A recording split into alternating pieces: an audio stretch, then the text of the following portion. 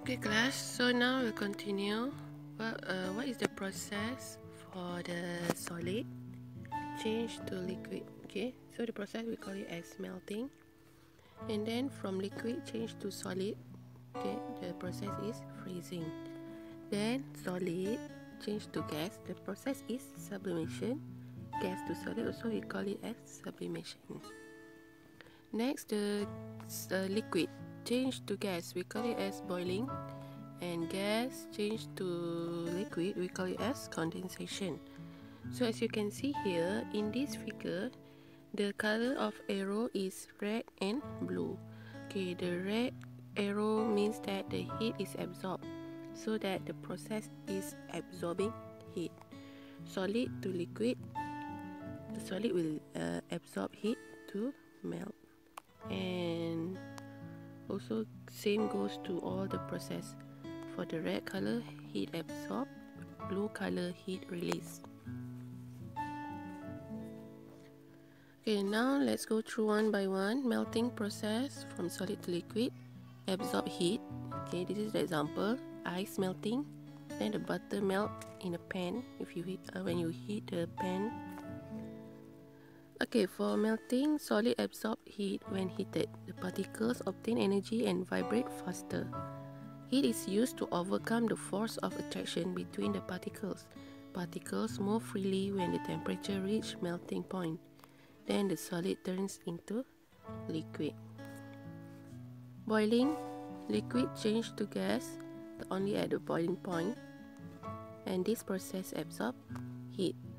If the temperature of the liquid is not reach the boiling point, then the boiling process will not happen. Okay, boiling occurs when the temperature of the liquid is equal to the boiling point of the liquid. Example, the boiling point of water is 100 degrees Celsius. So if the liquid boil up to 100 degrees Celsius, so it will start boiling. The liquid absorbs heat when heated.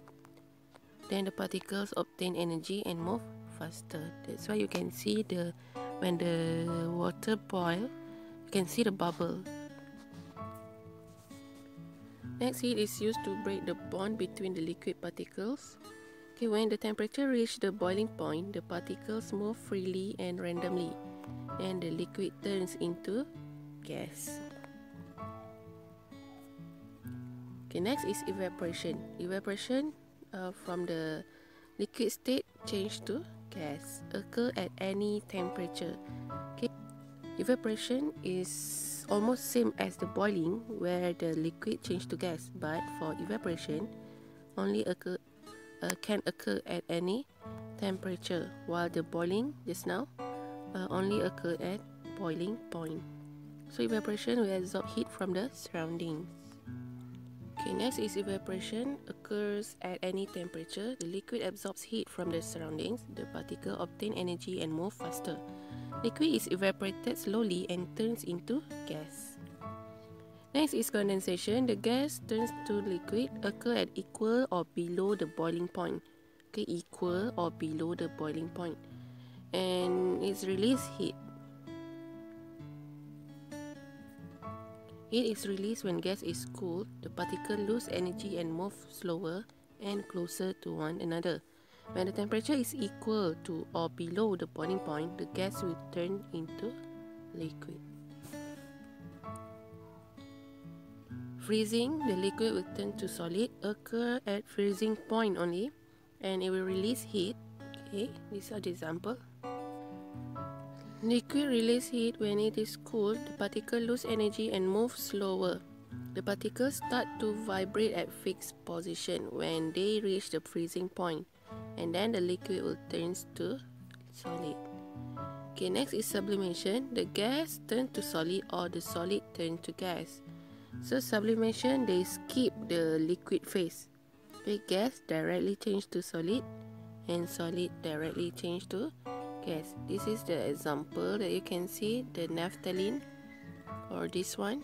Okay, maybe you can see in a toilet. Okay, used to get rid of the cockroach or to refresh the air inside the toilet.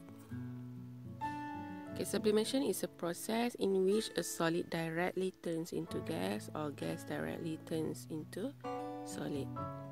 Okay, next, the temperature and mass remain constant during physical changes of matter. When heated, temperature increase. Temperature will not change when it reaches melting point and boiling point. Heat is absorbed to overcome force of attraction between the particles. When cooled, the temperature decreases. Temperature will not change when it reaches the freezing point. Heat released to form force of attraction between the particles. During these physical changes, the mass remains constant. Mass remains constant because the quantity of particles does not change when heated. Okay, the only change that occurs is the kinetic energy of the particles. So when the solid change to liquid or liquid change to gas, the mass of the substance remain the same, constant. Okay, because the quantity does not change, only the kinetic energy will change, okay, in the substance. Okay, this is the graph, the heating curve. Okay, so this is the y-axis is the temperature in degrees Celsius, x-axis is time in minute. So from P to Q, okay, here is solid. Once it reach the melting point, it will start changing to liquid. So at this phase, okay, why the temperature is constant here? Okay, we'll see it on the next slide. Okay, and here also the temperature remain the same when the liquid reach the boiling point. Okay, why is it like this? Okay, so P to Q, solid. P to Q is here. P to Q, solid. The temperature of ice increases until it reaches the melting point. Melting of ice begins at point Q. Okay, so the melting of ice will begin at point Q. Okay, Q to R, solid and liquid. During melting, the temperature becomes constant even though heating continues. So here, what I said just now, the temperature constant here even though the heating process is still continue because the water try to gain more energy, okay, to break down the force of attraction between the particles. Okay, at this temperature, water exists in both solid and liquid state. RS, liquid. All the ice cubes have melted into water at point R. The water temperature increases as heating continues. Okay, S to T, liquid and gas. Water begins to boil at point S.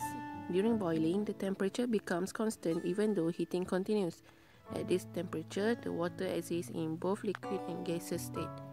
Okay, so QR and ST, okay, the graph is constant like this because the particles, okay, the liquid, can try to gain more energy to break down the force of attraction between them because they need to break the force of attraction.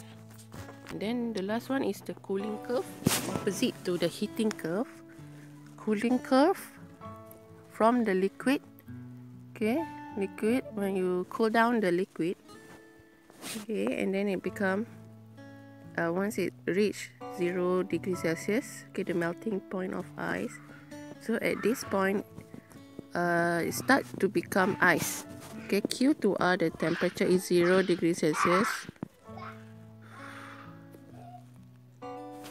P to Q, this is liquid. Q to R is solid and liquid. So the curve is different and opposite to the heating curve. You can see the graph like this.